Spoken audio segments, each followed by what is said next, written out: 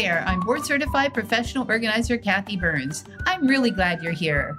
This podcast is designed for busy entrepreneurs just like you who want to take better control of your business and move forward with less stress and more success. If this is your first time listening, then thanks for coming. The Organized and Energized podcast is produced for your enjoyment, and show notes are found at thepodcast.organizedandenergize.com. Come back often and feel free to add this podcast to your favorite RSS feed or iTunes. You can also follow me on Twitter at Organized Energy and Facebook.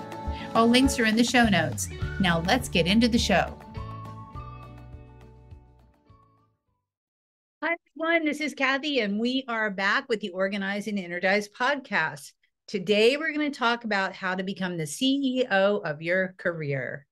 I want you to meet Tammy Alvarez. She's a visionary and the founder of the Career Winners Circle. She catalyzes leaders to level up their performance for themselves and their businesses with a comprehensive collection of coaching and training programs that are designed to strengthen the leaders to grow their careers quickly and sustainably. Her spirited break all the rules approach, which I love, blends 20 plus years of C-suite experience on Wall Street with a pragmatic, results-based coaching style. She helps business professionals create an impact so they can love every Monday morning again. So let's jump in and let's meet Tammy. Hi, everyone. We're back. I'm with Tammy Alvarez. She is the CEO of the Career Winners Circle. And today we're going to talk about winning and keeping your sanity at the same time. And Tammy is a good case in point of how you can create whatever kind of reality you want. So let's jump into it. And thanks, Tammy, for coming on the show. Thank you so much for having me. I've been looking forward to this. This is great. Yeah, I'm excited. Okay, so let's talk about your journey. I know you've landed now in Mexico City, which I'm totally intrigued about, and after spending time in Belize, which is one of my favorite countries in the world. So talk to me about the journey of how did you move from Wall Street to what you're doing right now? Yeah, it's a fun journey, and it's one that either people think is terrifying or they want to do, depending on what side of that coin you're on. I spent my career on Wall Street, and I became a C-suite executive, managing 2,000 people in 54 countries. It was just crazy, and I loved it. And it thrived. My career thrived, and I was fortified and just stepped into every day with joy until I didn't. And I just remember that moment where I was like, it started to go from invigorating to soul crushing. And once I kind of hit that line, it just free fell. And I just really started to have that apathetic view. And that was never like me. And so, at the height of my career where everybody thought, okay, you've made it, the big office, the big fancy apartment, all those things, I decided that this no longer served me. And so about 6 years ago, I cashed out of Wall Street.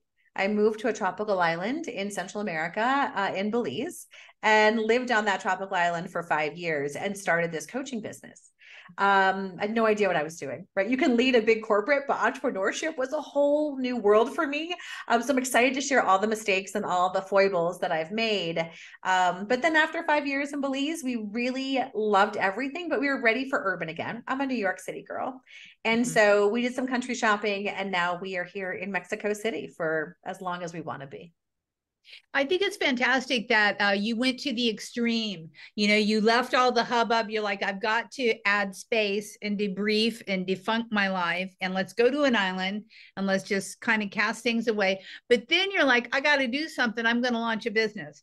So how did you find that? Did you find that challenging with internet and whatnot? Did you do it over Zoom, or how did that all, what happened? Yeah. So I did this before anyone knew what Zoom was.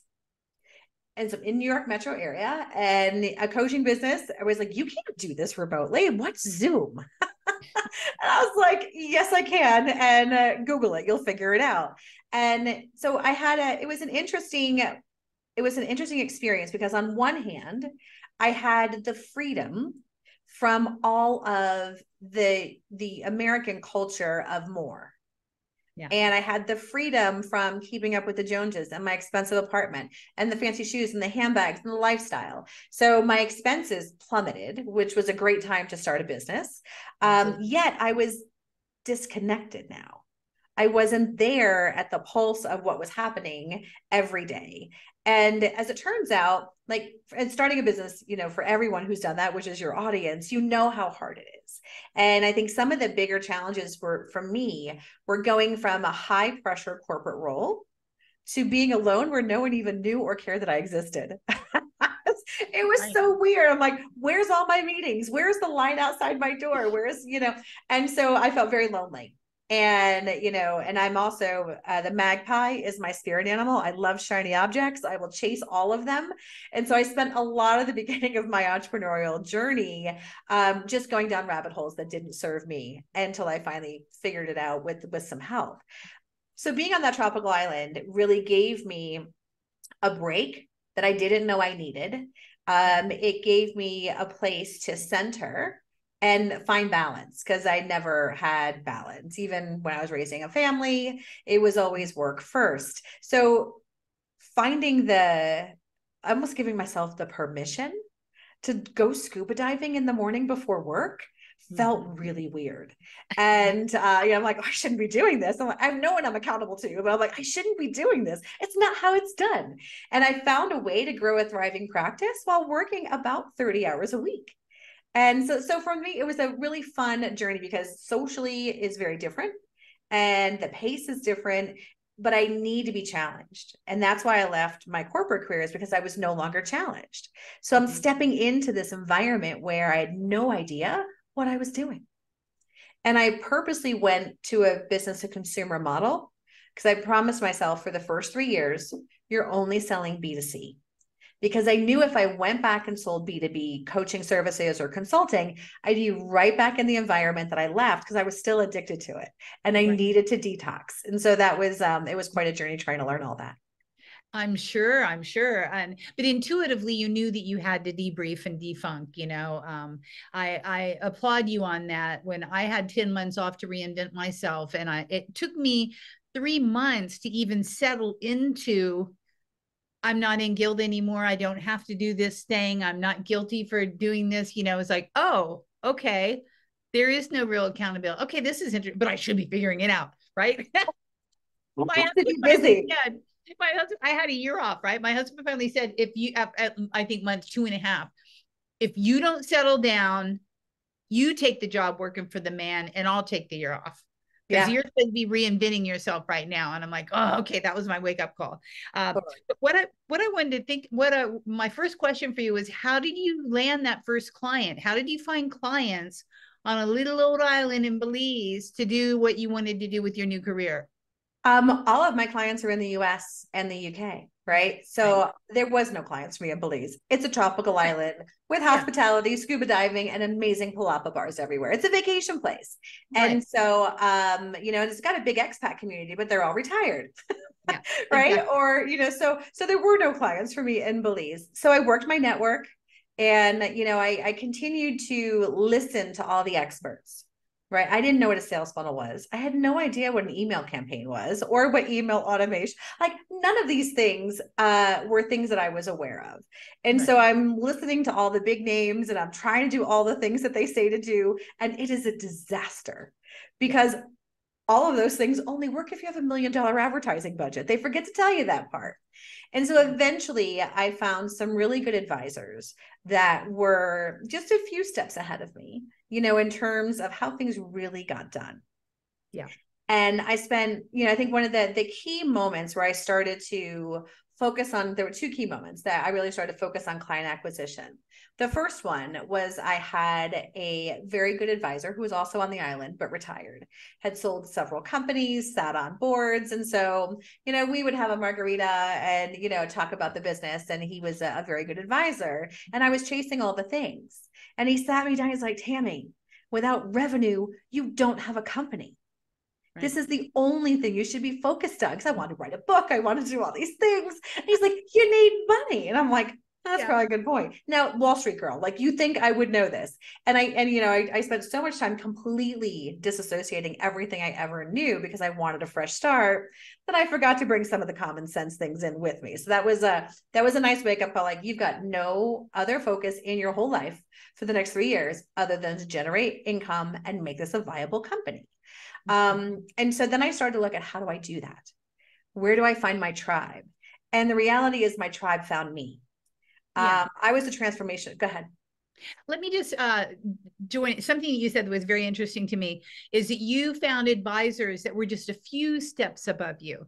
Like, you don't go for the multi-million-dollar gurus to advise you. I mean, I totally think that this is true. You have people who are just a little bit ahead of you because they can relate to where you are, and they can give you more practical, applicable, actionable tips. So yeah. And the pain is still fresh.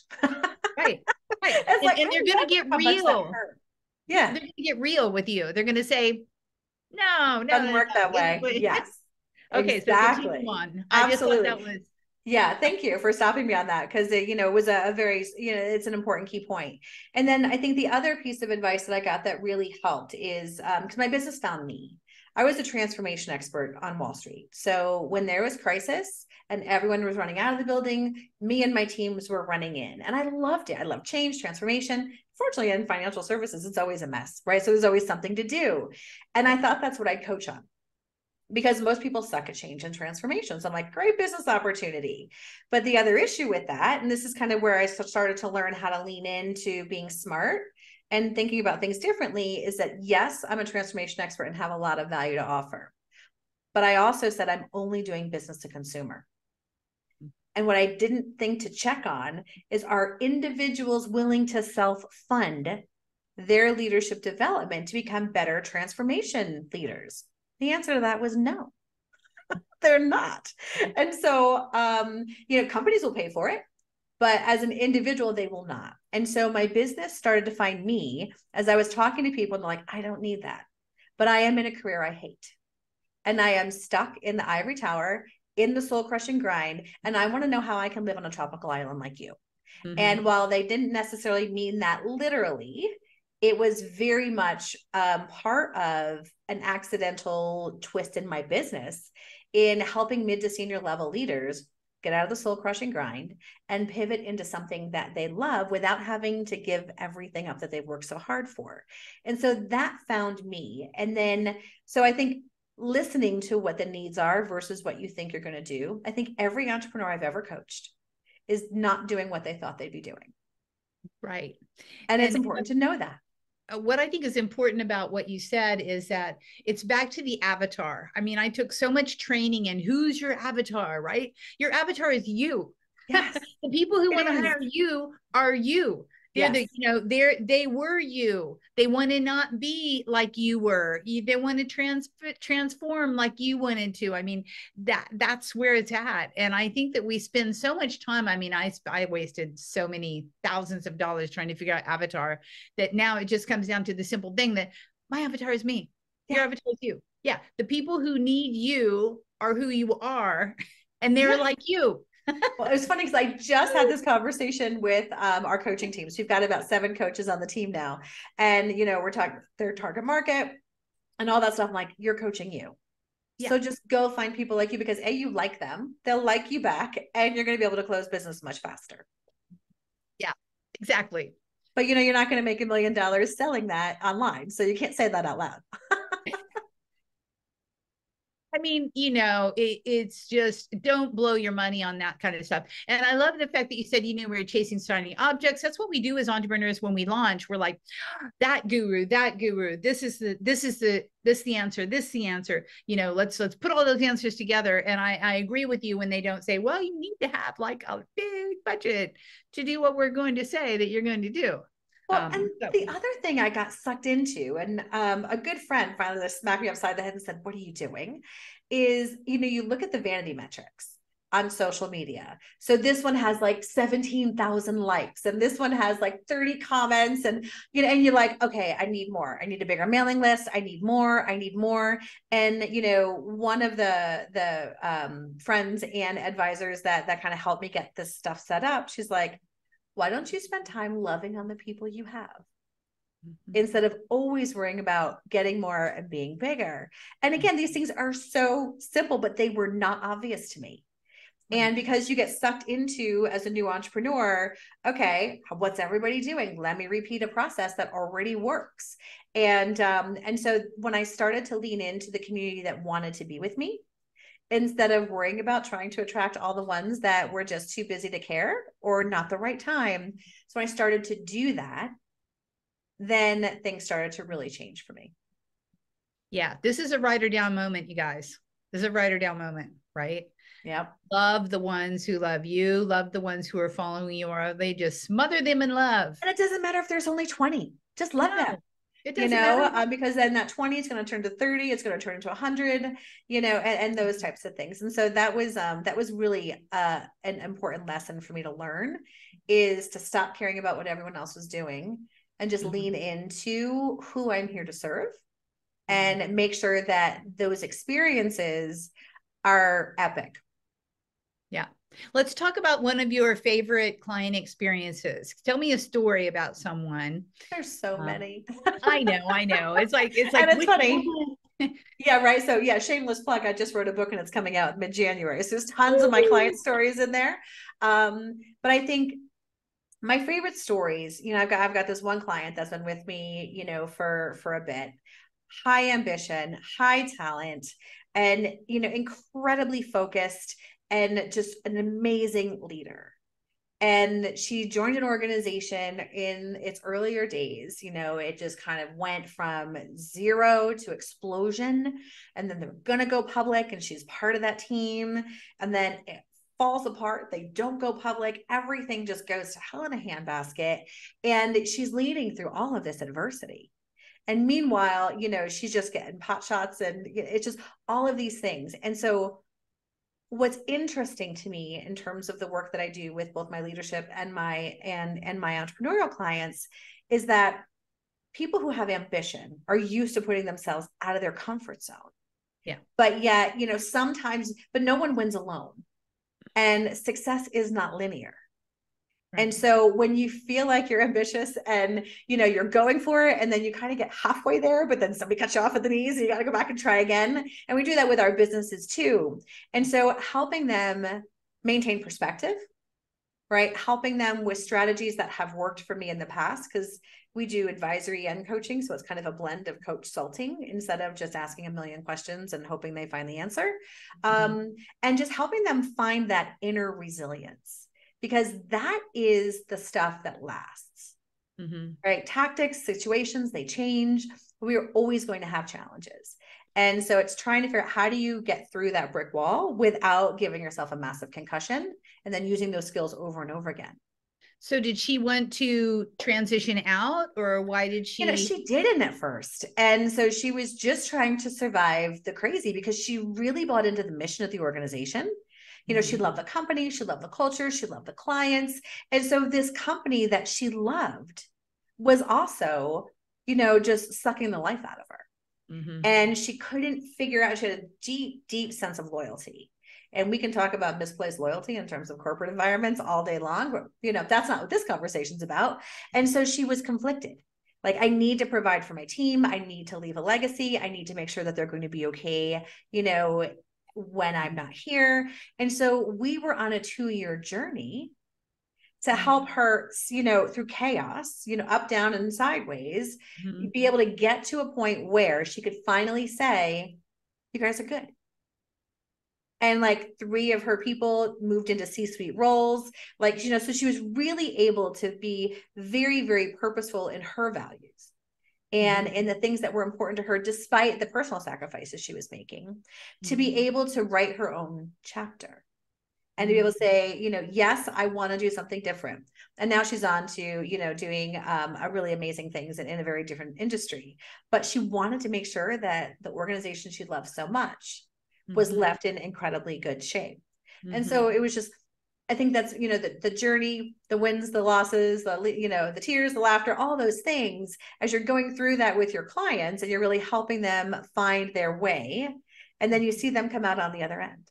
Right. And now, so she's never taken a break. So she decided to, when she left, which was earlier this year, she took the summer off and went to Greece and Italy. And she had an amazing time.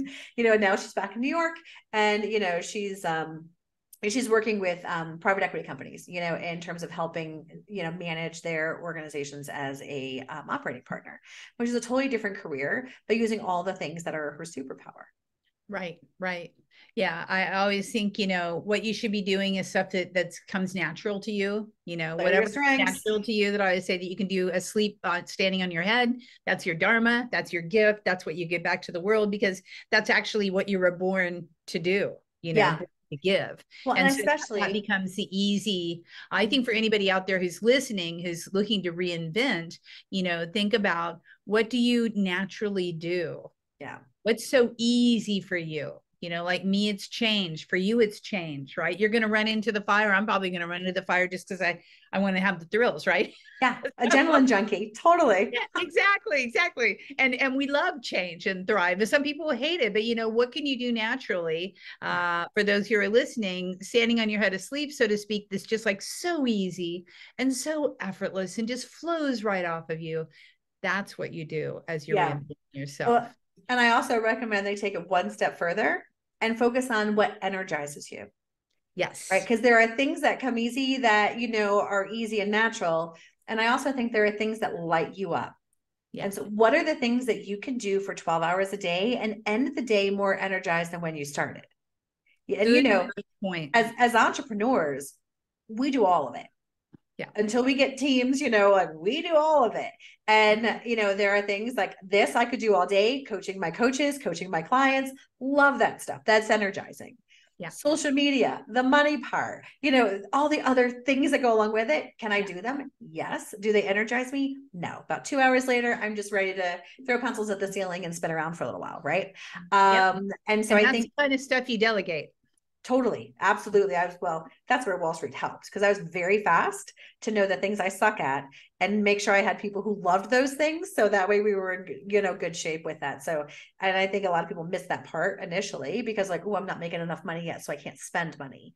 And it's that dichotomy of income versus, spending it in the right ways to help you free up the time so you can do the things that you are excellent at, and that will make your business grow faster. Yeah, I just heard an amazing statistic from the Harvard Business Journal that if a company doesn't spend, I think it's $82,000 in the first 3 years of growing their business, they will most likely fail. Interesting. So there is an expenditure that you have to make. You just have to make sure that you're spending it in the right way. Yeah. And if you're thinking, when you're, like you said earlier, you think, oh, I can't delegate, I can't do this, I can't hire that. You can't not do that. Right. So if you're underfunded, you've got to be able to delegate what you hate. Yes. Otherwise, you're going to get burnt out. Well, and there's tons of resources. They don't all have to be high price, expensive local resources. And so, like we got together, through somebody on my team from the Philippines, right? I've got teammates that are all over the world. And so especially today, I think entrepreneurs have so much more available options in terms of time, cost, and quality. And it's important to make sure that we review those and know what we have available, because we're the only engine that drives our business until it starts getting big enough. And that engine has got to be functioning at top speed. Right. Yeah. And not sputtering for air, sputtering for gas, or just sputtering in general from burnout. Well, I was going to say, like, burnout is such a huge thing, not just for corporate, but for entrepreneurs. Yeah. And I think that's one of the things I'm most proud of, is that I've really been able to build a thriving company. And I don't think I've worked more than 30 hours a week since I started 6 years ago. Love it. And so, it's not a superpower. It can be done. And I think it's one of the biggest things that I try to talk to my clients about is really having this experimental mindset, because nothing ever goes the way you think. And so if you continually experiment, say, okay, let's try this. What does this button do? Mm-hmm. Keep the things that work, tweak the things that were meh, and get rid of the things that didn't, and continue to do that cycle, then you're going to be able to grow your business much faster. Absolutely. That's really good advice as well. You're just a wealth of this information. Well, thank So, you. okay, so obviously you're very well organized because you're only working 30 hours a week. You're in this amazing business. What's your favorite organizing hack or tactic? What do you use to keep yourself? What's your favorite hack?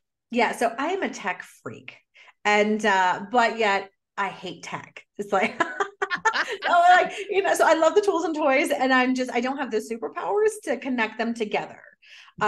So but we automate everything. And I started doing that even when I was little. And that way it kind of built as we go. So for example, we use not an advertisement at all, but so we use just Google Workspace as a team. Yeah. But ClickUp is connected. Everything is integrated. And so you don't have to think about anything. It's just all there.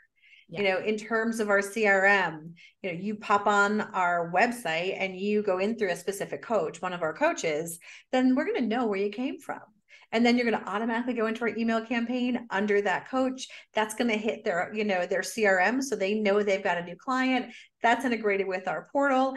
And so all of my, software solutions are SaaS, right? So, and they're low cost. And so spending just a little bit of money to get all of these things to talk to each other saves me, I would say, and my team, I can't even imagine how many hours just in organization, communication, we're always in alignment and all of those things. So for me, it's all about the tech integration and using it to its fullest advantage. Yeah, things have to talk to each other and they have to get along and play nicely. And, as a professional organizer, that's something that I always discern is like, do you have two things competing in the background, fighting against each other? Do you have things that are half baked? Half the time we have all these new, we go for the gadgets, bells and whistles, and then there's something half baked in the background that's screwing up your other one that's really working, or you don't even know what's working, right? Yes. So I love Google Workspace. I think it's a fantastic. Yeah, when it was more than just me, wasn't sure whether I was going to go 360 or Google. And, because we started building the team. So we needed to, have a shared space. And I just love the collaboration features. Yeah. Nothing's perfect, right? So, but Mercury's in retrograde, nothing works anyway. So you may as well figure that out, right? So that's coming in December, just so I learned never to launch when Mercury's in retrograde. And I'm not an airy fairy person, but I've definitely gotten my clock cleaned more than once, trying to do some kind of launch during that time. For perfect time for closure. Yes, perfect time to wrap and close. Totally. And I think on a personal level, in terms of staying organized, I block my calendars for the things that are hardest, and I do them when I'm at my best. Mm-hmm. And so, as I age, mornings are better for brain time, so the things that I hate or the things that that don't come naturally, but that need to get done, like that is the stuff that I will do first thing while my brain is fresh, while I still have patience and, before the day gets going. So that's another way that I stay organized just in terms of my own personal productivity. Yeah. You're following Mark Twain's advice. If you have to eat a frog, do it first thing in the morning. Yes. Exactly. Yes. Do it when you're fresh. Because I just got back from France. There's a lot of frog legs there, but yeah. Hopefully we won't be eating any frogs. No, don't do that. Okay. So just a couple more questions and then we'll wrap. So if you had to look back and tell your 18-year-old self something, give her some little piece of advice, a nugget, a piece of gold, what would you tell her? I would tell my 18-year-old self that you are more than good enough just as you are. Growing up, we grew up poor. Long story short, parents split up. We ended up homeless, my mom and my sister and I, for a while. So I was always in this overachievement mode. And I didn't go to college until I was 40. So I didn't get my degree until I was 40. So I started my professional career very differently. And so that informed, I just showed up different. I played different. I had high risks. And I had the imposter syndrome every day because I didn't belong. I wasn't like everyone else. I wasn't as smart. I wasn't well-traveled. I wasn't as all the things. And so I spent my entire life thinking I'm not enough. And which made me try even harder to prove myself, and it worked in terms of outward success, but the inner turmoil of always feeling like I was less than. And, it wasn't until later in my career where I had this epic moment where my boss finally told me, you're here because you're not like everyone else. You're here because you're different. So I always looked at it as a concession, like, okay, I'm here even though I'm different. And it didn't occur to me until much later in my career that that was actually my competitive advantage. Yeah, and our own unique, I think our own unique self is our competitive advantage Always. on Yes, anything, absolutely. especially as entrepreneurs, Well, that's what you trade on. Yeah. Right. You're trading on your uniqueness. You're trading on your perspectives and, Right. either being the contrarian or, having an innovation, whatever the case may be. It's like, it's that point of differentiation that defines our organization that we're trying to build and how we show up to serve the world. Exactly. And only you can be you, which is a great thing because no one can be you. And so that's why I love, I don't even consider competition. I just love the diversity. That's why I have so many other pro organizers on this show. I mean, we all are so different and we all do things a different way. And it's thrilling to me to see everybody bring their unique gifts to the world in the way that they bring it to the world. Yes. And, we will resonate back to the avatar. We will resonate with people who are like us anyhow. So who cares? Exactly. And I always think, when I start to coach people, because sometimes in corporate, they're like, oh, should I start my own business? Shouldn't I? Those types of things. And every time someone feels like the market's too crowded, it's like, that's the perfect time to enter because the market's established. Yeah. If no one's doing it, then there's a high probability no one either needs it or wants it. Right. So you're better off jumping into the melee, differentiating yourself. And let's face it, how many customers do we really need to be prosperous and successful and, feel like we're making an impact? It's not millions. No. So, so just keep things in perspective and, and serve your market. Yeah. Especially when you're loving on them. When you're loving on them, they're going to grow and thrive and it's all good. Right. Yeah. I love that. Absolutely. Yeah.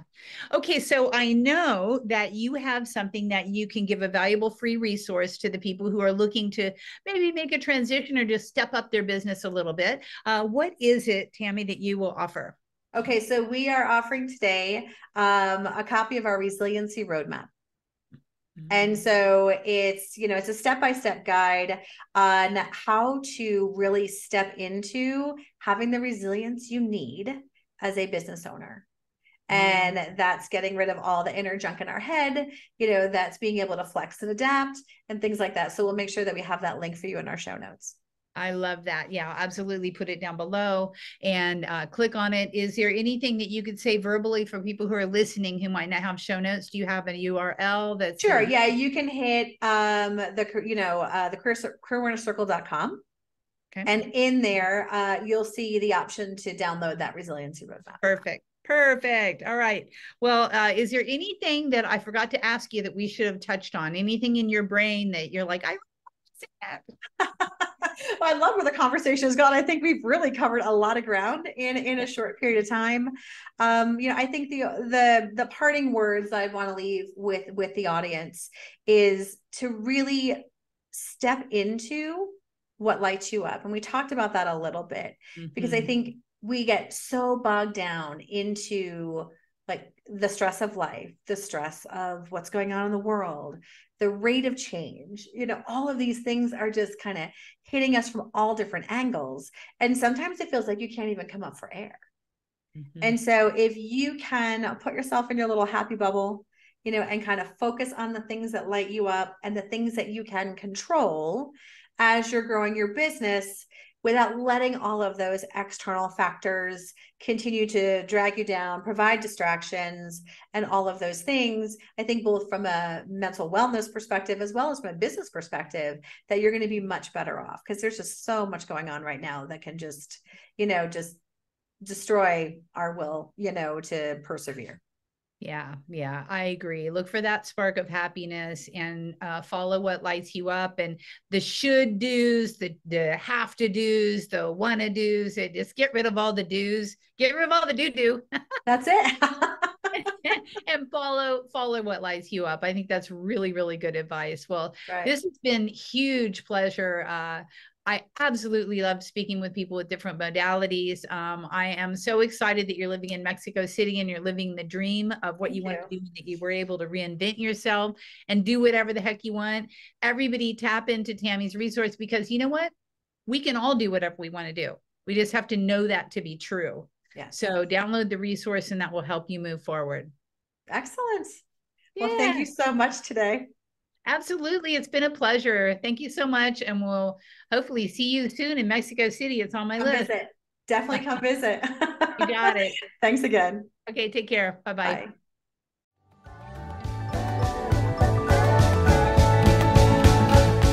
Hey, thanks for listening to this podcast. I hope you enjoyed this episode, and if you want to hear more, feel free to subscribe on the platform of your choice.